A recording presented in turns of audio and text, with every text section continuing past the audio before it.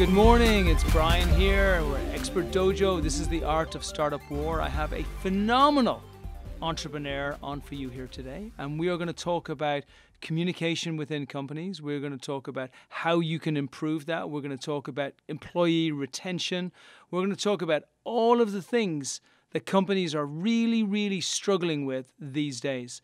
Now, we saw this company lead, and we saw Yumi as their founder, and we absolutely loved it immediately.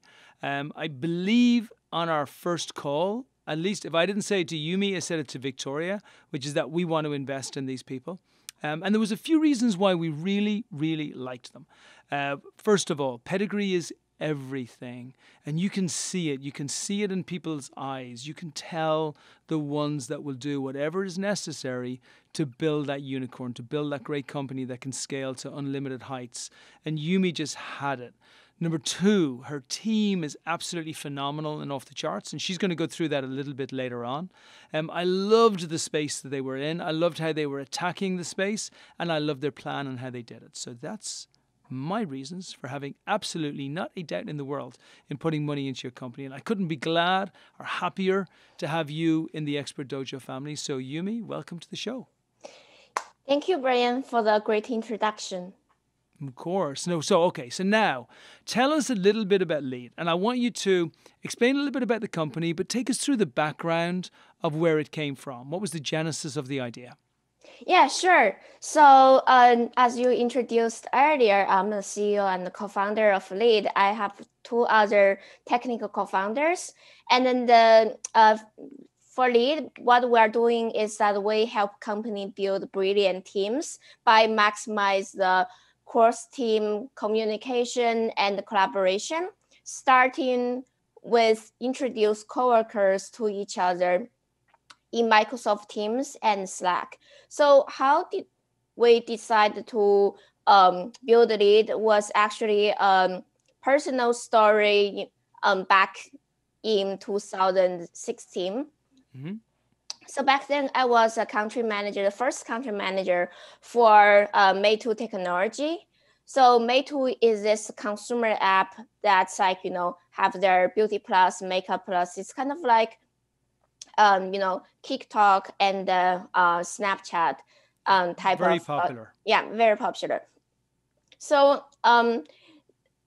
this company had a 4.5 billion IPO, and also in Japan, our team, we were able to have like 20 million users. That's like 1 out of 3 women were using our product. Amazing. Yeah, thank you. And then, globally it was like 800 million users. And then the company was viewed as a former unicorn.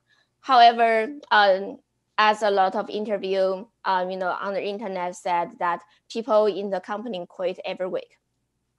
So the company had, as by the way, do many companies, they had an employee retention problem. So you've got a company that is scaling massively quickly, but at the same time, they're leaving the most important resource they have, which is their employees that they desperately need to scale, and they're leaving those behind. Yes, like my boss spent most of his time keeping hiring new hires because people keep leaving, and that's really bad.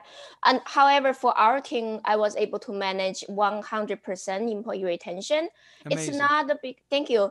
It's not because that they never had the thought of leaving. Actually, I had to go personally talk to a lot of people a couple of times to make sure they stay. But what I did differently in the daily practice is that I make sure they are connected with just not everybody on the team, but also people that they do not directly work together, people from different teams, such as teams in China, teams in India, teams in UK. So they can learn from each other and also find a sense of belonging, find the purpose of their job, how their job can impact others, and then the goal of the total company. So after that, I was inspired to, pack this practice that we did in Meitu to be able to build into a software so any companies can, plug and play and then be able to reduce turnover related to employee like relations and also lack of job opportunities. So really, it's quite amazing what you did. You physically went through a process of working out that if you deal with employees in a certain way by improving communication with other employees who are best positioned to be interacting with those employees, then people will generally stay longer, right? Yes. And that's wonderful. What's really incredible is that you then codified it. You then said, okay, if we know that if I put this person with this person and if I put that person with this person, if we know that that results in an increase of retention by 20% or 50% or 100% in some cases in teams, then why don't we create an algorithm? And then why don't we build machine learning into that so that we can actually now automatically have this HR process which feels really wonderful from the employee's perspective, because the employees are continually engaging with other employees, feeling like they're getting stronger, they're getting mentored, they're building friendships, they're building a better work environment. And from the employee's perspective, they know that those matches are also incredibly attuned to actually connecting the right employees that will make those other employees want to stay longer. Exactly. And it's also about puts the best person at the best job, because sometimes as a manager, you don't really know like the person have some potential in other type of jobs. And then through those communication, you actually can rearrange the job, what do you call that? The tasks they're actually working on. Yep. So as a result, you are basically allocate the best task to the best person. So you keep the best possible team. Amazing. So fantastic. So you work this out. So one thing is working this out, which is brilliant in itself. So we have an incredibly skilled person who's just come out of a unicorn, which you prove out a thesis.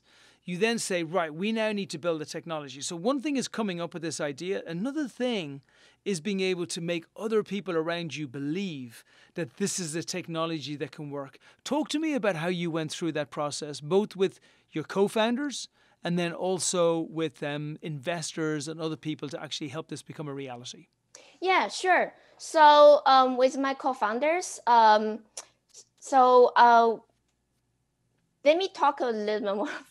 How do I do this? Sorry. Yes. So with my co-founders, as we build this software, we are trying to identify, the business silos, and also we're trying to understand how we are able to make sure there's a customization, not just for the team, but also like personalized for individuals when they need support. So this will come to that we need a data scientist and also AI engineer that to be able to put this software, not just a normal algorithm, but you can learn from time. So that's how I brought my co-founder Ayman into our team. So Ayman's specialty is he's an AI engineer and also he's a data scientist. And before he joined Lead, he started 3 startups in the past. And his specialty that related to our software is that he's very good at analyzing the data, the metadata from communication tools such as email. It's not like reading the email content. That's not what he was doing. He was doing the metadata to see where the email coming from, where it's going. Yeah. And then I have another co-founder, Jay. The reason I brought him in is that he works in a large company, and then he was engineer, but a little bit introverted.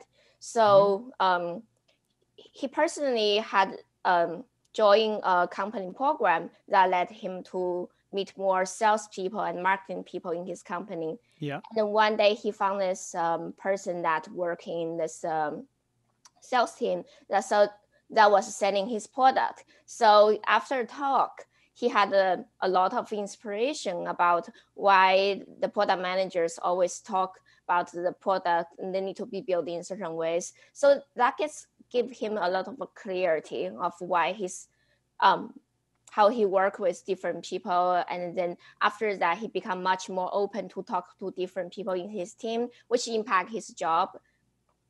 Then at this company, Twilio, he was able to basically build this product from beta to GA, and also he has the experience to make sure this product that's not just good for the US, but also for the rest of the world. Right. So those experience was very important for Lead as we build our software in Microsoft Teams and Slack. Potentially, we're able to reach a global audience, and his work experience in building enterprise softwares that the emphasize on privacy and also data security and those things are really helpful for us to build our software that have like GDPR compliance, not just from a privacy policy, but actually from the daily practice. Fantastic. So you found great co-founders. You then managed to get, and it was great that Jay had already gone through the process in a manual way. And he's like, oh, I get this. I've seen this. I can see how it works.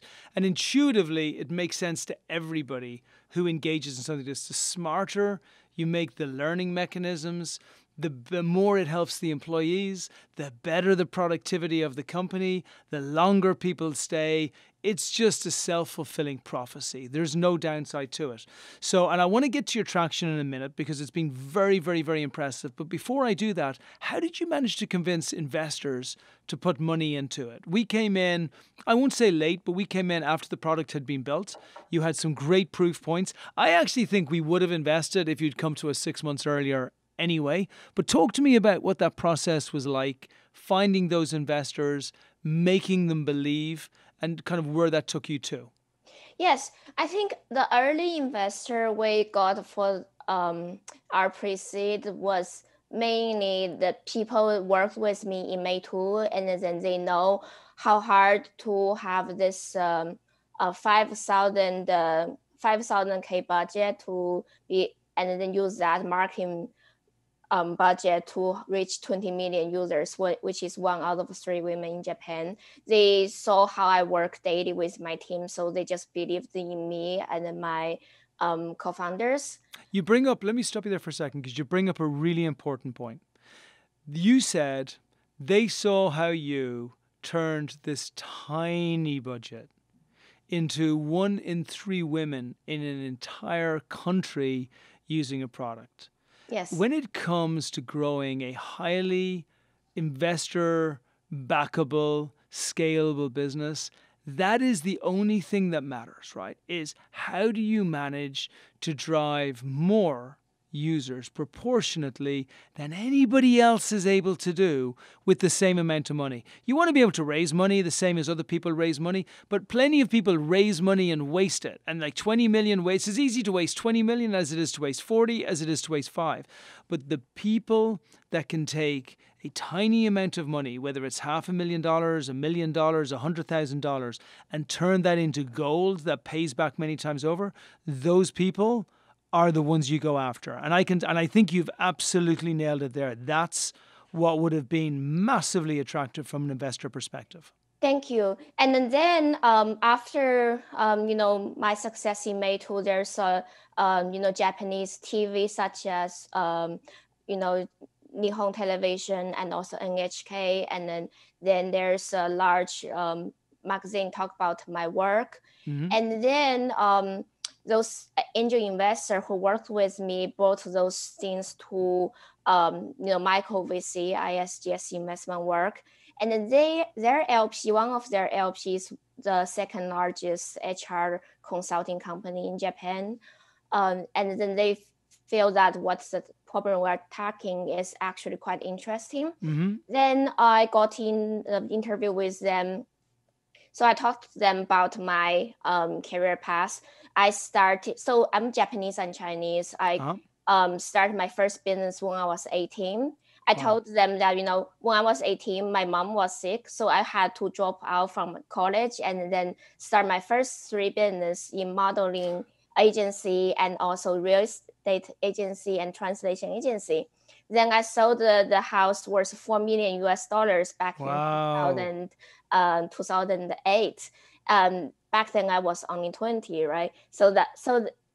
After that, I got back to Japan. I got my law degree. And while I was doing my law degree, I joined the HR consulting company Hayes. And then later on, I worked with an advisory company that helped a VC fund to launch their first fund in Japan. Then I came to the US and then started to work with Meitu. So I talked to them about my history, that I'm a natural. Are you sure you're not like 60 years old? Because you've done more than me. I don't think that's the case. You've done more than most people. It's ridiculous what you've done. And I love that you got this breadth of experience, that you have all of these different places to draw from, because otherwise this startup journey, making decisions every single day, like how do you do it if you don't have all of these experiences to pull from? So this has to have really helped you with the journey so far. Exactly. Especially in Asia, it's not like here in America that people respect women that much. So as a mixed race, I've been through the most horrible racism ever you could imagine. Wow. And my first consulting job, the CEO asked me to kneel down and serve the tea, and it was really bad. And then the thing is that I always want to be a better self, so I constantly find mentors and friends that could teach me. Despite I nerd law, I nerd accounting, and then got the certificate in accounting myself, and then it's constantly study to reach out to people like who can tell me more, right? And then so that's why when I was in Japan, when I first got my first job after graduation, then I wanted to know more. So I met a mentor, and he told me, how about technology, and you can get more. If you speak Japanese, Chinese, English, and know law, know accounting, know so many things, that you are ambitious enough that you should come to the US, to get involved with technology and stuff. So I think those small advice that you can get from the peers really can change someone's life if you open your heart to actually listen to and then do your own research to learn. That's one thing I really like about our software. It basically opens possibility to young individuals that they can learn so much from their peers. That's a great point. And so many of us, we just go from day to day, and we may even speak to amazing people, but we don't do it intentionally, right? We don't do it intentionally to find out things that can actually make us better, stronger, faster, more efficient, happier, healthier. All of us have all of this information that we can share. And if we're guided to be able to share that through our organization, through our office space, we're not going to want to leave, because we're benefiting so much by all of this incredible wisdom that we have around us. I think it's absolutely fantastic. So you got investors that you should never have got, because you are who you are. You got a team and built it together that would have been impossible for most people to be able to pull together, because you are who you are. And then you get to the stage where you say, okay, we've built this incredibly complicated software, because it is. This is not simple. This is extremely hard to build, and it needs to be integrated into existing systems, which then have to be integrated into customer systems as well. So incredibly complicated system. You built it, you put it out, you put it to market. What was the experiences from the customers? Yes. So right now we have about 400 companies download our software within 7 months.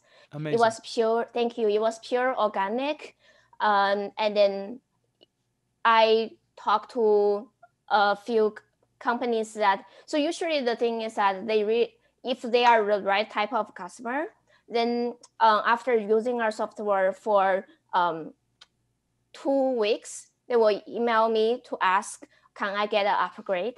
And then, or like does your software do X, Y, and Z? Then I will jump on a phone call with them to ask, what's your company's use case, and then how many people there, and then I sometimes will ask, where's the budget from, but sometimes it's obvious because they are from HR, learning and development department, and that's usually where the budget is coming from. And then just interview them and see, how those things can fit into our roadmap and how we can prioritize to build the things out.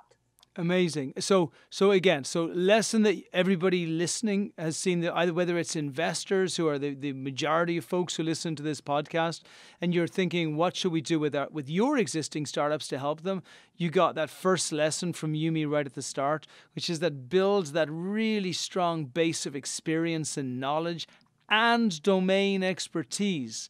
So when you're building the product, you make sure that that product is so incredibly robust and there's no holes underneath it.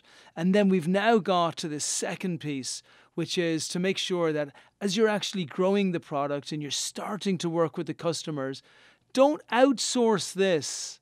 Speak to the customers yourself. Somebody wants an upgrade, pick up the phone. Somebody needs a feature checked or needs to get feedback, pick up the phone. Somebody wants to know how the product works, pick up the phone. What you're looking at here and what you're listening to are the drops of success that come from an entrepreneur that is building a unicorn in the waiting. And it's because she's putting in the hard work along with her co-founders now so that she can guarantee the result in the future. It's everything. I know it must be absolutely exhausting, Yumi. I know we were speaking earlier on, and you spent the weekend going through IP contracts and legal contracts. What a glamorous lifestyle. Yeah, it's actually so the thing is that I always think I need to do better. I think maybe I have this mentality. So since I raised our first seed round, what I thought is that I did not have enough technical experience. So I actually went to a boot camp to learn coding. And then after that, I started to learn how to be a better PM. I've been reading books. I've been doing online courses. And after that, when I first launched the first version product, you did not get the initial traction. So I interviewed about 3,000 people in both the US and Japan, in the company, and also the HR managers. And after that, I thought, I probably should get a course that's just in HR and people analytics, because I want to be good at the domain like myself, not just from my working experience. So I also took Wharton executive education and then go through the HR analytics and management. So I think I really like to learn more, and I also want to be the best that I can be to make sure that the people who invest their money to our startups, that we can use it wisely. Very good. And then so talk to me about the investment strategy going forward. So we know great team has been built, a great product has been built. We've got phenomenal traction for a company that is so new with zero spend on marketing so far. Talk to me a little bit about the investment strategy, and then after that, we're going to go into your user growth strategy. Yes. So right now, after a few rounds of calculation, we think we are going to raise 1.2 million. And then out of that, about 800K are going to use for R&D. And then there's the rest, 20%, the rest is like 80% is going to be on marketing and also user acquisition. And then since we are going to build a remote team, so there's the general cost and management cost will be quite low. So that's pretty much how we are thinking about the fundraising and why we need the 1.2. And also at the first 2 years, we are going to focus on inbound business. So basically means that we will have customer success, but not really have like a proactive sales managers, because those sales managers, they usually cost a lot of money.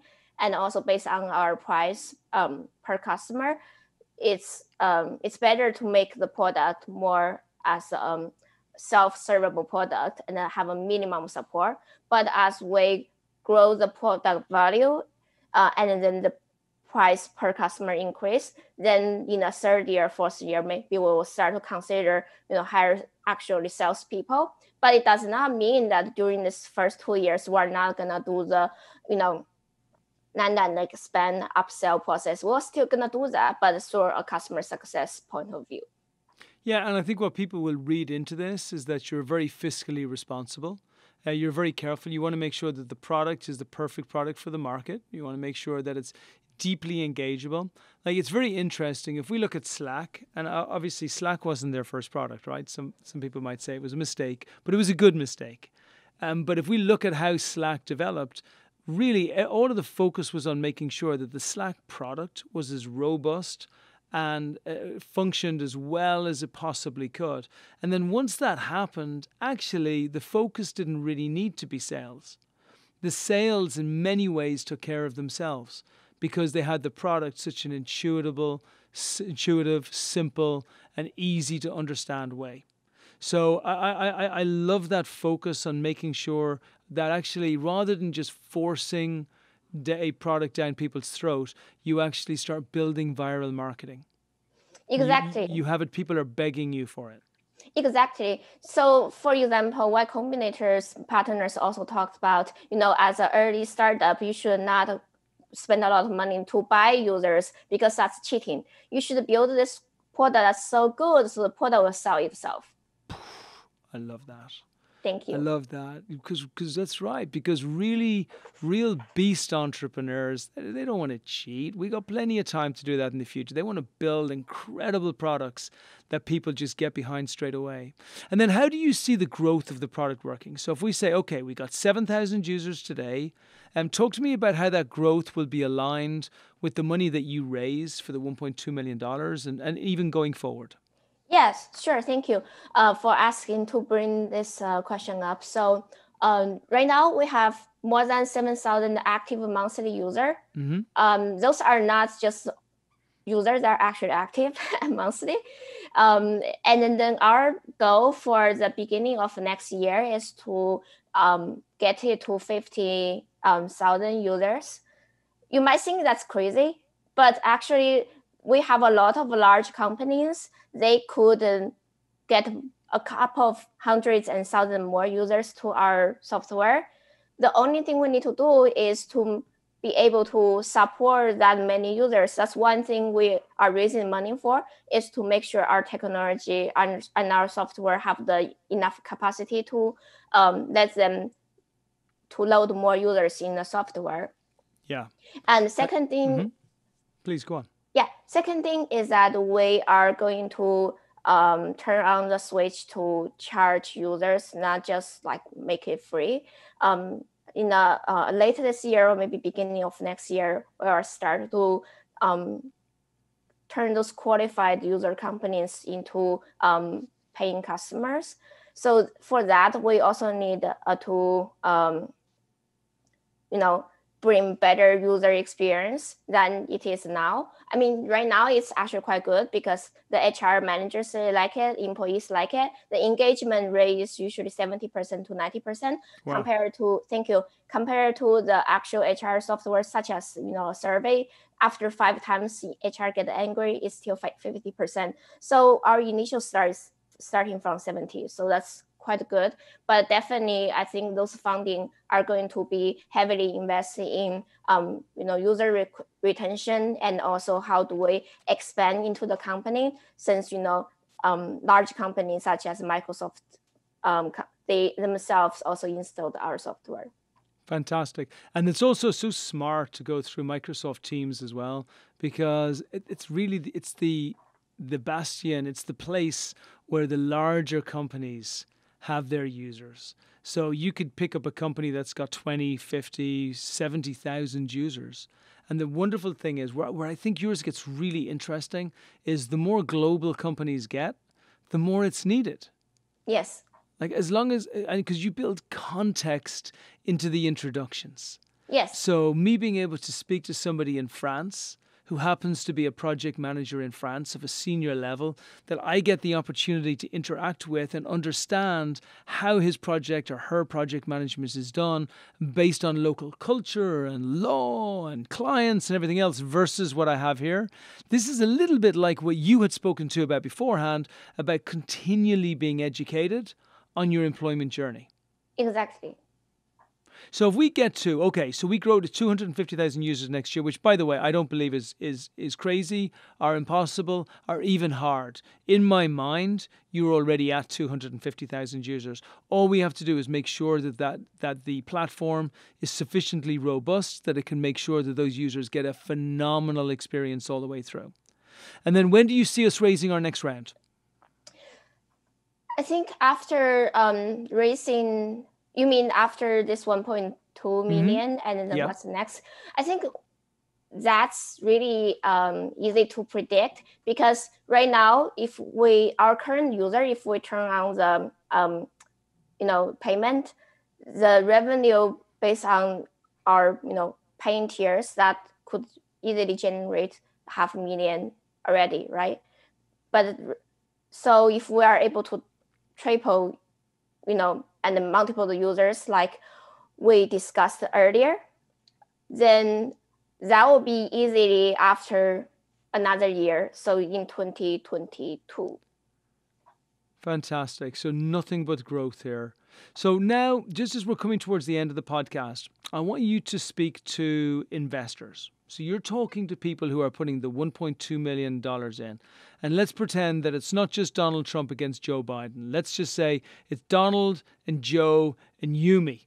And Yumi is now speaking to all of the investors out there who are looking to build unicorns. They're looking to they're looking to find the next great company that's going to break through. Speak to them and talk to them about why Lead is going to be that company and why you are so sure in everything that you're building here. Sure. So first, I think it's about our team. We have a great team with great experience that specialize in HR and future of work technologies. Mm-hmm.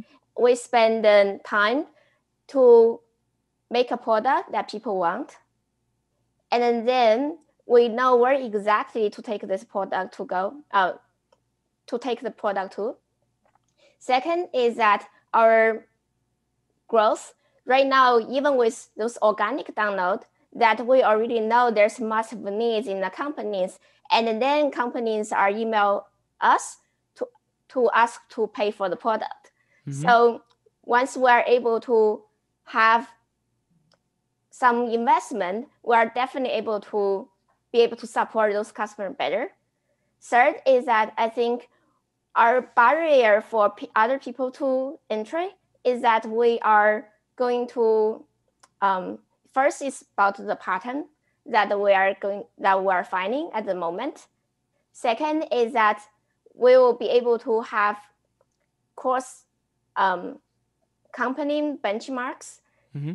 and in the data sets that in our software, that's not just to correct the existing data, but actually our software will generate the type of data sets that no other company has. Yeah. That will be actually very hard for new players to get into our space. So really it's a data play in many ways. Yes. And then we are the first mover in Microsoft Teams to build this product and launch this product. And then, first player usually also get a lot of benefit as well. So as we have an experienced team, not just the business side, but also engineering side. So I think that pretty much fits into, it fits into like companies like why you should invest. Absolutely. And on top of that, we're three founders coming from three different cultures. There's a lot of diversity into our business culture already. And we're very experienced in, managing a team with diversity culture, which is what a lot of companies want. They want to have diversified team, and they want to be able to make their team more efficient in productivity and the collaboration and the innovation. So that's pretty much why I think we are, our product is good, our team is good, and our space is good. You got it all. And look, and I've worked with Jay, and Jay is a genius.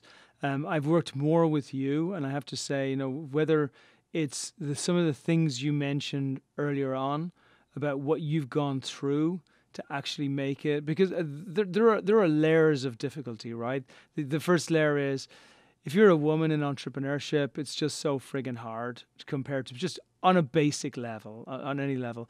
If you have to deal with the racial angle as well, it becomes harder by a multiple of 10 times.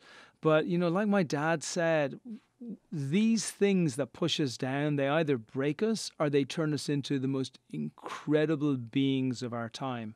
And I think everything you've gone through, both positive and negative, has actually turned you into a formidable opponent for anybody out there to ever have to worry about competing with. And it was my number one choice for investing in you. There's not a doubt in my mind that you're going to break through and you are going to build an absolutely phenomenally wealthy and successful company, and we're all going to benefit massively from it, and we're with you all the way.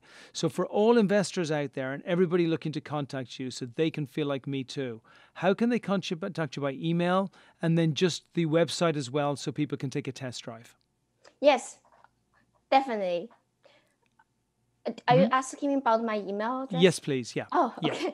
It's Yumi at lead.app. So lead, LEAD.app. Perfect. And that's the same for the website? Yes.